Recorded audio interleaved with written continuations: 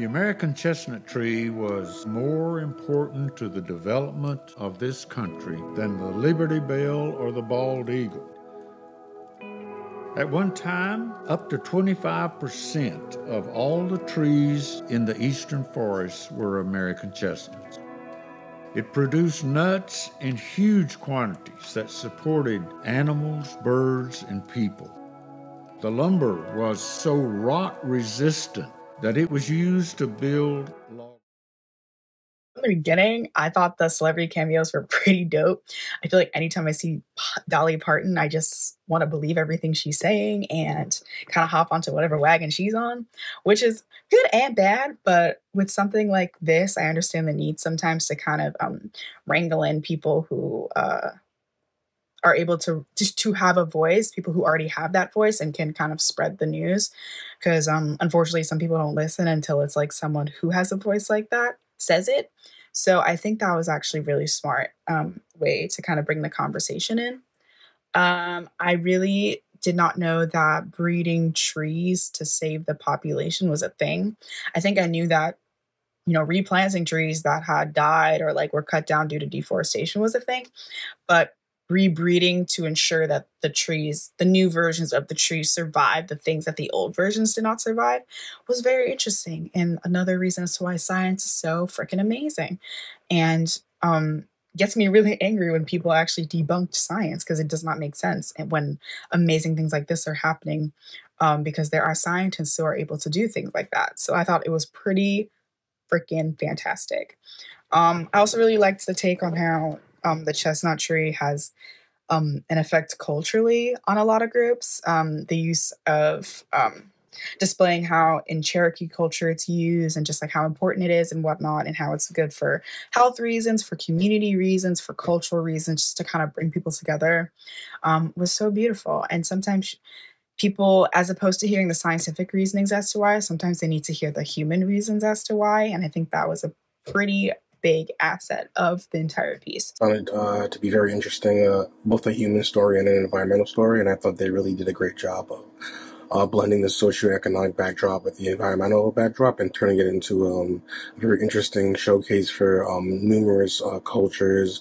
I thought the Indian reservation sequences were very interesting, and I thought that they were really able to capture sort of several sides of the location and the issue with the chestnut tree, to sort of tell a historical story about the environment and the people and the culture that I thought really was wrapped together in a way that was quite compelling, especially if you don't know that much about it. So I thought it was a well-constructed piece and had a strong sort of blend between the multiple approaches built around the environmental conceit that really gave the piece, I thought, a level of emotion that worked well. I think you do a really great job of using your resources, both educationally, but also with the societal power that using different celebrities has, to promote a cause like this that wouldn't get the same traction without it. I think it has a really great message. I think it was incredibly educational. I think you do a really great job demonstrating the issue, the work to preserve and conserve this tree population, and you make it very digestible, and it has a very clear call to action at the end. So overall, it's a very well done documentary. Very influential and very powerful.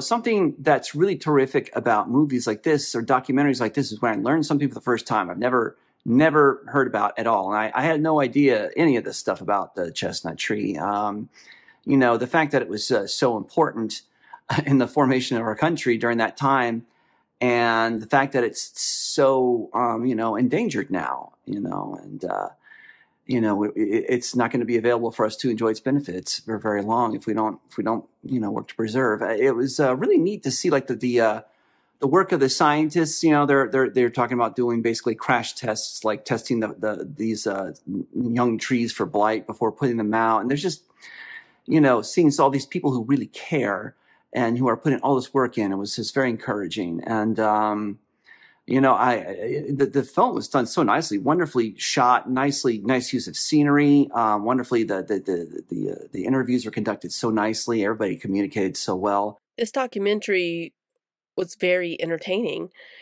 and educational at the same time. I didn't expect to have people like President Jimmy Carter in this, or Dolly Parton. That really surprised me, but you could tell why this was so personal to them. And they said that this film, this tree, this American chestnut, used to provide a lot of protein for people, and then it was wiped out. It's amazing that people are bringing it back. There's such an effort to it, to try and restore a part of American landscape. So I think it would be great to bring this back to America, the American chestnut tree. It would be something that we need to really cultivate, but I think it would be something that's amazing to see, to have it all come back. Maybe not for my children or my children's children, to see one day for it all to come back, and that there's people so passionate about bringing it back. Get to learn all about the importance of chestnut trees and how they support a community and support an ecosystem. And it's a really fascinating perspective on trees, forestry, and specifically chestnut trees. Really cool.